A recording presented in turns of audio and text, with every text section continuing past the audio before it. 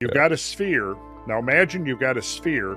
If you've got a flat surface and you're going to put a cylinder and interface the cylinder with the flat surface, conjoin the space, you simply cut a round hole, the diameter of the cylinder. But if you're interfacing with a sphere, you can't simply cut a round hole and have the two interface, right? Because now, if it's a flat plane, the end of the cylinder is just going to be a flat circle, right? But if you're connecting with a sphere, now what happens is the interface of the cylinder has to conform to the sphere.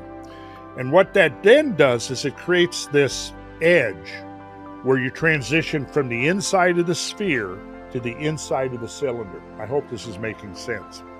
Now, within this machine, you've got whirling plasma vortices that are moving at a very high rate of speed. And what happens is you introduce plasma into this device, and it coheres and self-organizes into plasmoids.